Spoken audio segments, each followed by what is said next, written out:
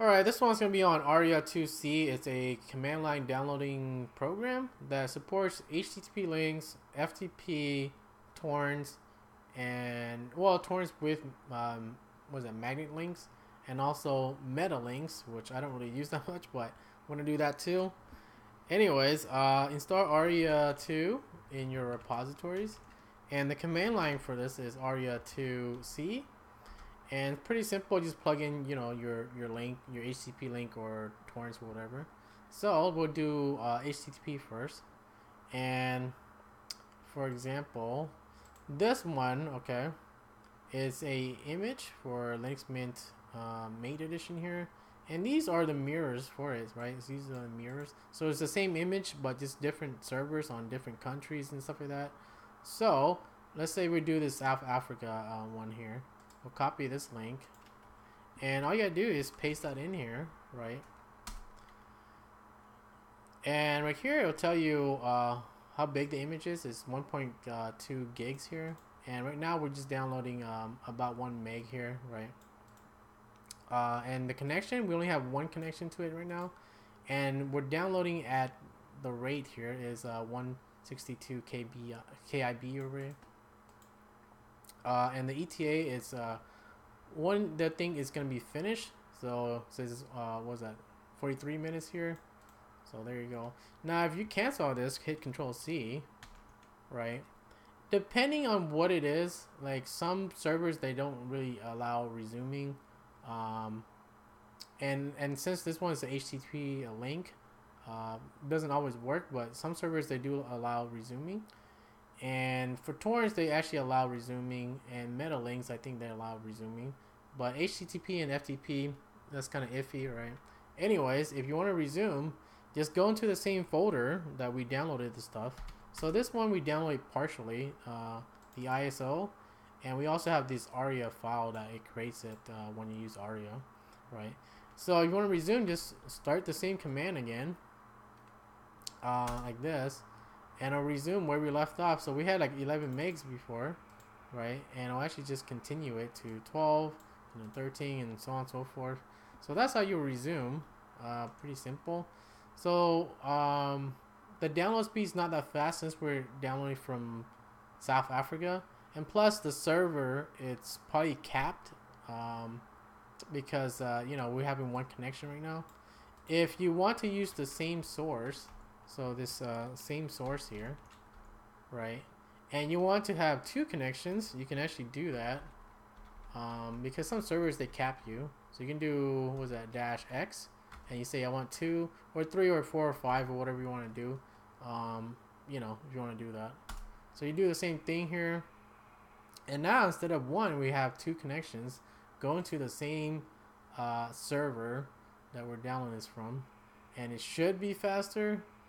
Well, it takes a little bit of time to get the connection going strong here, but you can see that it goes higher than we had before, I believe. So that's how you do two connections or more if you just change the numbers, to what you like. So that's how you do that. Now that one is the same server with two connections, but you can actually do multiple sources. What I mean by that is that, let's say we have that image with what was that, this South African image here, and that's one mirror only, right? So this is only one mirror for this image. Let's say we want it from another country. Let's say what was that here, Sri Lanka. We'll copy this sucker, and we'll just add that one to our other source. So you see, there you go. So you have one source here for the first one in South Africa, and this one is in Sri Lanka. And now you still have two connections, but it's from different servers. So there you go, if you want to improve your speed even more, right? But we'll cancel out that there. So that's how you do that with HTTP, with either one source with two connection or multiple source. You can add more if you want, if it's the same mirror. Anyways, let's get on to torrents. Okay, now torrents, let's go to here. Torrents. This one right here, we're gonna use this one, this Ubuntu ISO torrent here. Copy. Pretty simple to use. Just type in aria2c, and type in the torrent link here. This is actually what I usually use if I don't set up my, or it's like a new computer and I haven't set up torrents, then I'll use this one here. And we'll wait for it to have connections here. So it tells you the basic stuff again, like how big the image is, what we got right now, how many connections that we're going, and then I believe this one's the seeders, so how many people actually finished the image already. And this is our current download rate, so we download 1.1 megs here, and the ETA when it will be finished, and that's pretty much it for that. Now if you want to cap your download speed or your upload speed, you can actually do that. So we'll cancel all of this here. And this one supports resuming also because it's torrents. But if you want to, let's say, cap your upload speed, you can do, what was that? I think -U, and you can do, let's say, I'm pretty cheap with my upload speed, so I do 10K. I think it's capital K. There you go. And there you go. That will actually cap it as far as for sharing, I believe. If you want to cap your download speed, it's a little bit more fancy. Let's stop this here. aria2c, and I think it's called download limit something. There you go. This is what you need to type. Copy this thing here. So we'll cap it at the upload speed of 10K, and if we want to cap the download speed limit, we'll say 500. No, actually, let's say 200, so you can see, what we're doing here. 200K, right? And so let's run this sucker here, and let's wait for it to connect. So you can see here, right, our download speed is not going to go over 200K like this one is, right? So it's going to be always under 200, even though you have all these connections and all these seeders or whatever. So this one, let's say you have a lot of people in your house and you want to just cap it at a low speed, so you can still have your files but do some other stuff like watching movies and stuff like that. So there you go. That's how you do that with handling torrents. And if you want to resume, just all you gotta do is restart the same command again at the same folder. So this one also supports, what was that, magnet links. So these ones are torrent links, right? But let's say you want magnet links, so we got a magnet here, and we'll copy the magnet links here. And we'll do aria to c, what the hell, 2c.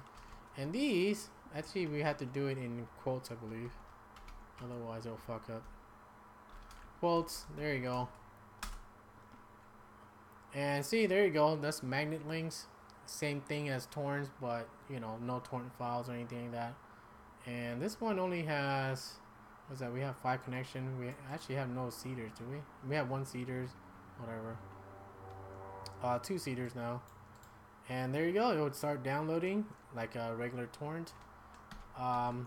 Pretty much it for torrents. The next thing is meta links, which I don't really use, but they actually have meta links. And meta links, from my understanding, is that it will actually list all the mirrors in there, and even if one mirror fails, it will just grab onto the next one. So it's actually pretty useful, and it's much faster than any of these other ones, I believe.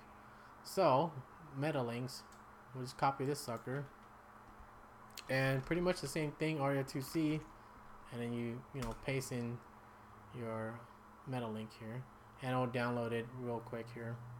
So that's all the thing that it supports there. So HTTP, FTP, torrents, magnet links, and meta links. Pretty easy to use. And if you don't want to have a hassle of setting up like a transmission command line or anything like that, you can actually use this. Not a big issue. So that'd be it for this one. Pretty cool program. They actually have a web UI to this, so I might make another video on that in the future if you're interested in that. So that's it for this one.